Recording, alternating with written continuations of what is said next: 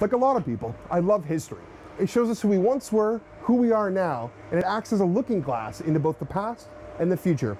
Well, today, I'm at the Esquimalt Canadian Forces Base at the Naval and Military Museum, and we're going to check out some Canadian military history. Let's go.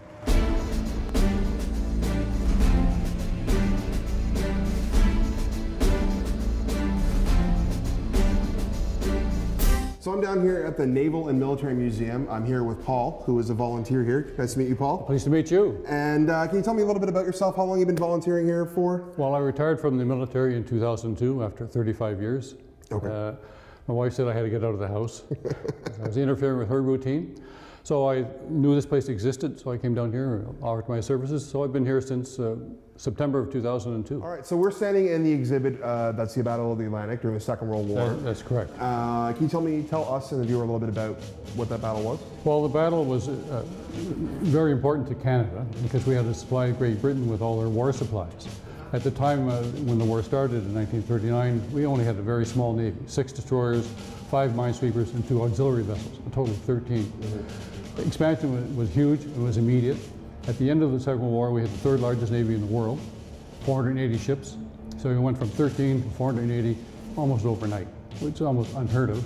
Caused a lot of problems.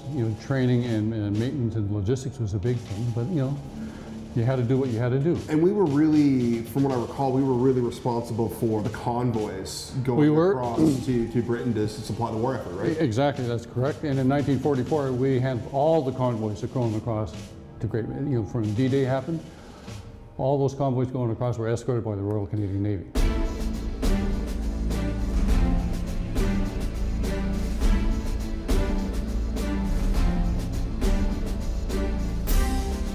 So we are now standing next to what would have been a mess deck back in the Second World War, correct? The mess deck is where the crew lived. They ate there, they slept there, did all the socializing there. So initially at the start of the war, it'd be 12 to 15 people in this mess deck.